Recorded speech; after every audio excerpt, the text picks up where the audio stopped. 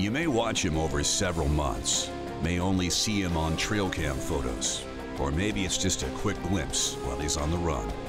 A buck. That buck is the one you can identify in your sleep. But just how easy is it to target one particular buck? It's going to be a lot harder on public land that is on private land. You know, I don't usually name deer, but every once in a while. You've been patterning this buck all season and the rut hits. Now what?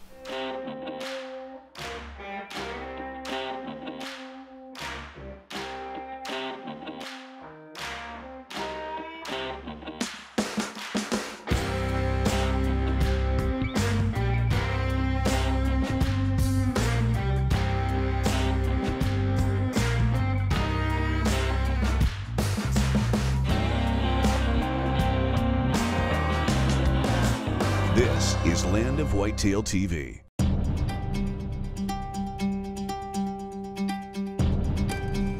If you are a deer hunter, you've probably, at least in the last 10 years, seen a buck in the wild that you or someone in your party has named.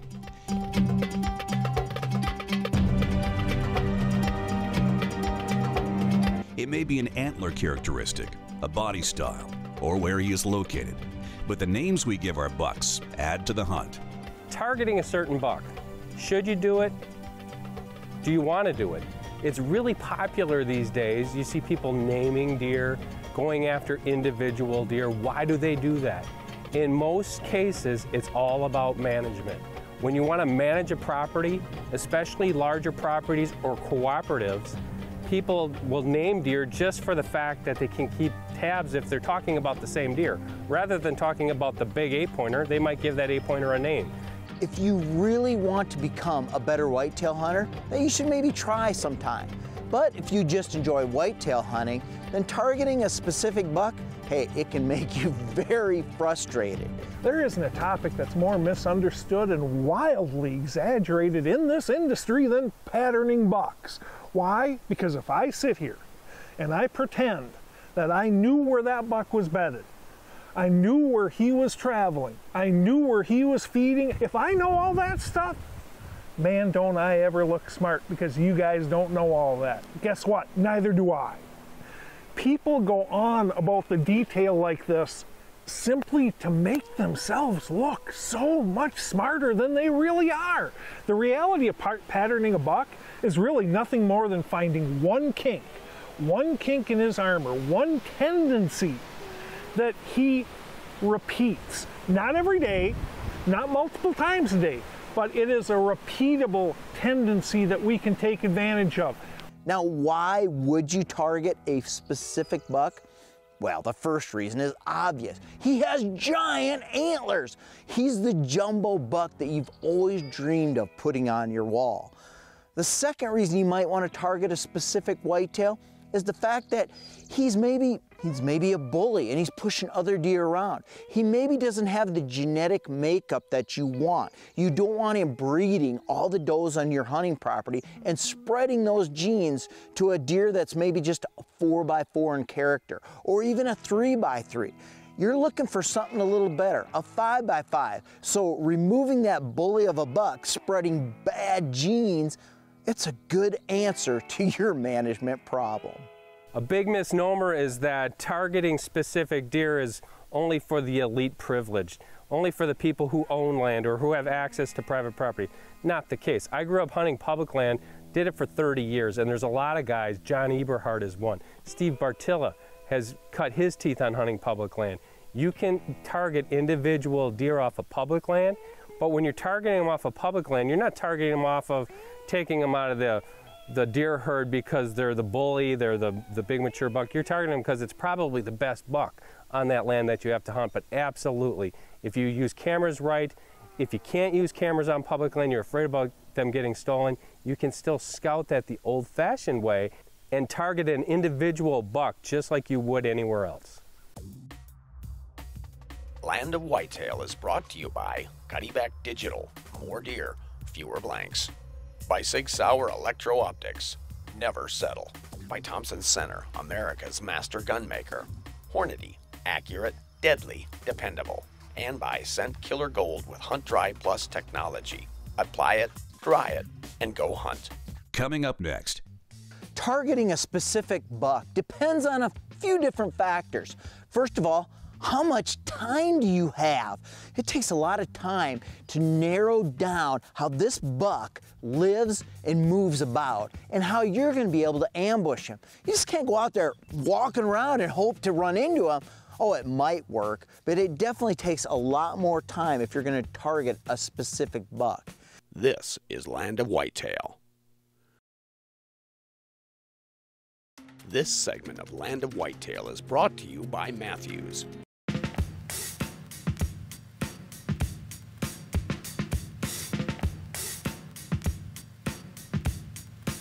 During the spring and summer, when scouting dominates action for deer hunters, it's the one or two big bucks that catch your eye, that gets your attention. Even though the optimism of September can wane into the later months, the adrenaline of targeting a certain buck can weigh on your patience, but if fulfilled, is a memory unlike any other. Targeting a specific buck depends on a few different factors. First of all, how much time do you have? It takes a lot of time to narrow down how this buck lives and moves about and how you're going to be able to ambush him. You just can't go out there walking around and hope to run into him. Oh, it might work, but it definitely takes a lot more time if you're going to target a specific buck. The second thing is, how much land do you have to hunt? Sure, there's that old saying, deer live in 1 square mile, but if you only have 20 acres to hunt, how much time is he spending on that 20 acres? That land size goes back to time. Can you spend that much time out there on a small postage stamp piece of land to get that buck? And the third thing is the buck willing. You know, is he a mature, savvy buck? Is he going to show himself during daylight? Or is he leading a nocturnal lifestyle? Targeting a specific buck, it depends on a lot of factors, and a lot of times those factors, those elements are out of your hands. As a buck gets older, he's going to exhibit certain characteristics that may be beneficial or not beneficial for the deer herd that you're hunting. In certain situations, a dominant buck might not be the biggest buck, and that might be a buck you want to take out. That's a buck you want to target, because if you get him out of the herd, it's going to allow some of these younger deer that have more desirable antler traits to take over and occupy the space where that buck was. Dan Schmidt is in Illinois for the opening of shotgun season and is on the trail of a buck called Tilter. So I'm invited down to Illinois to hunt with my friend Steve Bartilla. I usually treat this hunt as a meat hunt. It is an opportunity to fill the freezer with some great tasting venison, especially from some of the extra does that he has on hand, but I also had the opportunity to take home a buck. The buck opportunities I have on this trip weren't just any deer. We're going to target some specific deer, some quote-unquote management deer, and I always use that term lightly. Basically, it's certain deer that Steve knows throughout the years they're fully mature, they've hit their peak antler growth, and they're not really going to get any bigger. Those were some specific individual deer that I had an opportunity, if I saw one, that I could take home with me as well. We want to kill Tilter for 2 reasons and 2 reasons only. A, he is a mature buck. If you're not going to kill a buck at 5.5 years old, what the heck are you waiting for? B, he is not expressing tremendous antler potential. Now, by shooting him, are we going to improve the genetics? Heck no. But what we're going to do is we're going to take that hole on that ridge and we're going to open it back up again. Now, one of those up-and-coming tremendous bucks that have all the potential in the world have the possibility of slipping in that hole and filling that niche. So that is what Dan's mission is today. His mission is to go out there and take out that buck to create a hole for one of the younger, immature, yet genetically charged animals that could potentially become a buck of a lifetime.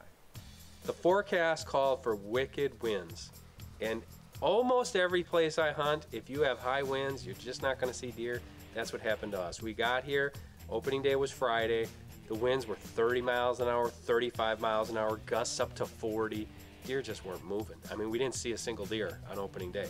And that's pretty depressing. You go out, it's opening day of gun season. No matter where you hunt, you're excited. You want to at least fill a doe tag, and now you don't see anything.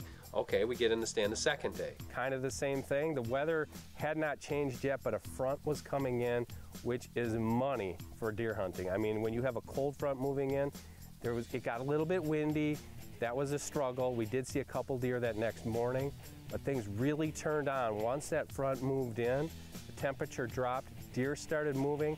We had doe tags in our pocket. I did not hesitate to take the first good opportunity at a nice big mature doe.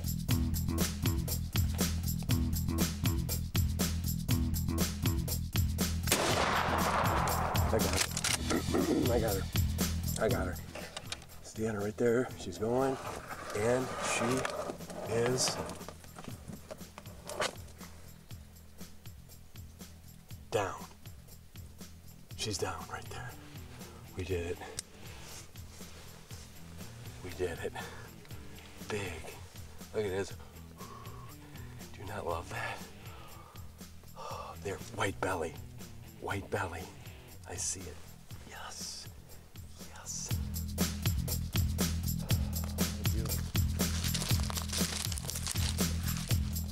So I got one doe on the board. That's awesome. We're feeling great. But I still have more doe tags in my pocket, and I still have my sights set on one of the bucks that Steve's been telling me about. You're watching Land of Whitetail.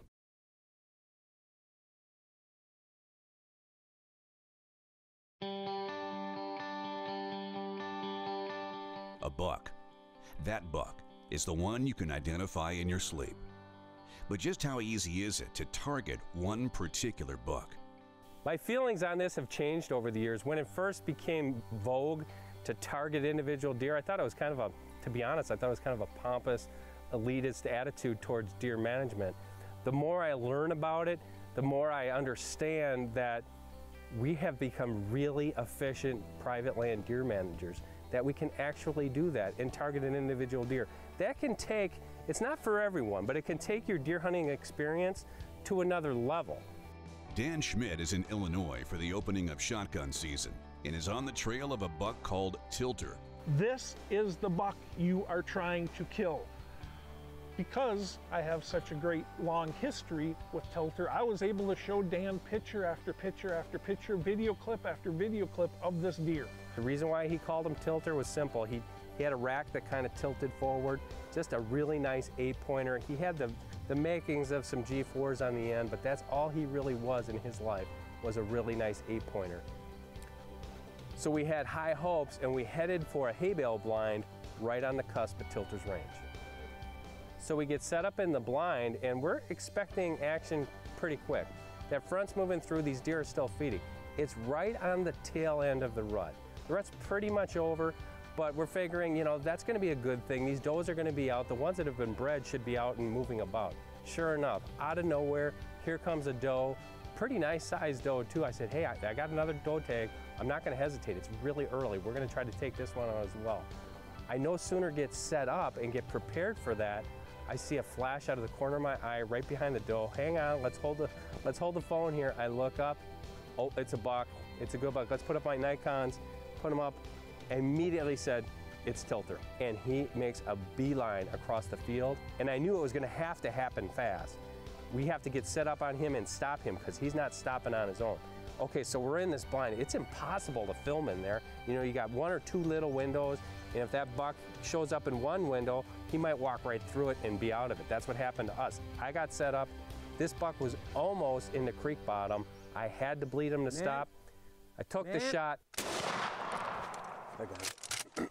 We just missed getting it on film, but the shot felt really good.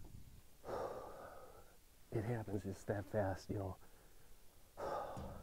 Obviously, we didn't get the impact, but now, you know, my heart's racing. The fun begins because it felt really good. I think I have a deer on the ground, but I'm very conservative. I'm never 100% sure until I have my hands on him. Now I get a text. I just shot Tilter. I'll tell you what, I'm happy, but at the same time, I'm a little anxious. I'm a little anxious because asking somebody to look at a deer and identify it just like that, that's a big ask.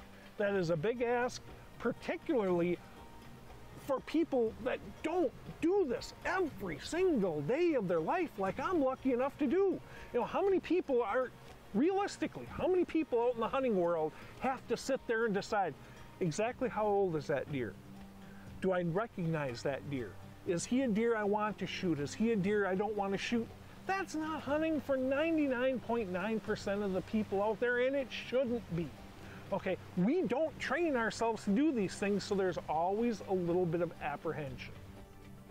We get out there and it's low soybeans.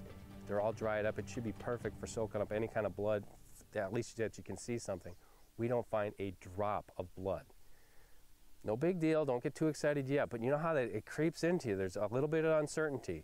You know, was I on him? Did I squeeze off that shot correctly? Always go with that gut instinct, and my gut instinct was telling me when I squeezed that trigger, I saw that deer hump up and he took off. I thought I made a great shot. I'll be honest with you, when he said he shot Tilter, I was pretty sure he did. The catch was he didn't see him go down and he wasn't sure how good of a shot he put on it. That was what I was anxious about. Steve circles through the creek bottom and pops out behind me with Abby Hayner, our camera person, and they're standing in the field. And I'm about 10 yards into the creek bottom, and I'm like, what are they doing over there? Sure enough, I get about even with Dan. There he is laying right there. I happen to know that Abby, the camera girl on the job, who is a tremendous camera girl, was caught in a situation where she couldn't get the kill shot on tape. I know I'm going to go talk to Abby because they're separated looking for blood.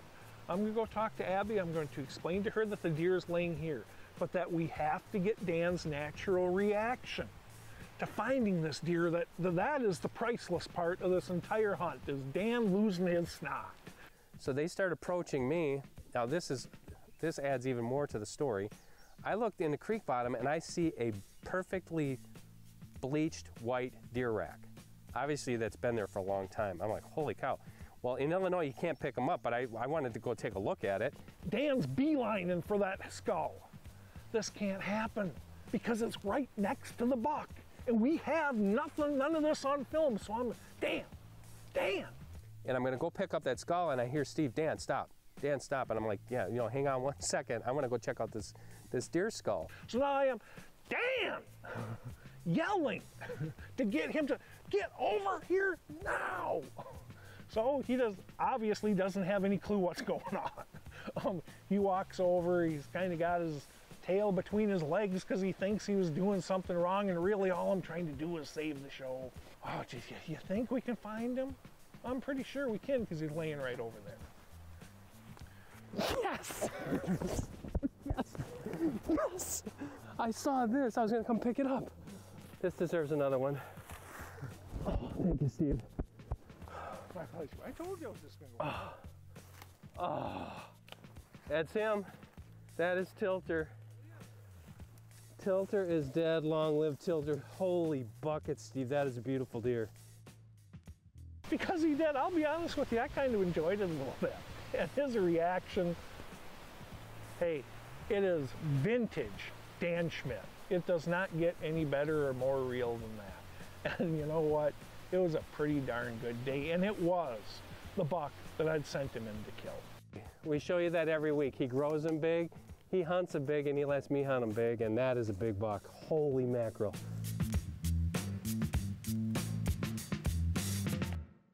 Coming up next. We're all trying to find more time, especially hunting time.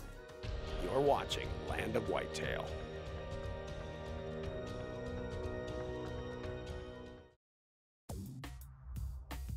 Land of Whitetail is brought to you by Cuddeback Digital, more deer, fewer blanks. By Sauer Electro-Optics, never settle. By Thompson Center, America's master gunmaker. Hornady, accurate, deadly, dependable. And by Scent Killer Gold with Hunt Dry Plus technology. Apply it, dry it, and go hunt.